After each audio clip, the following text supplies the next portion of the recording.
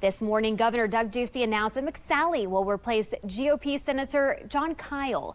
He was selected by the governor in September to temporarily fill former Senator John McCain's seat, who died in August.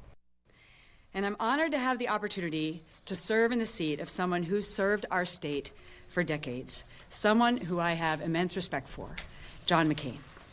John McCain was a giant in the Senate, an Arizona icon, and an American hero.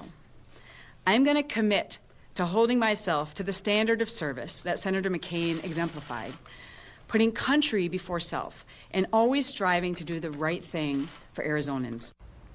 Kyl's resignation will be effective on December 31st. McSally will serve until the 2020 election.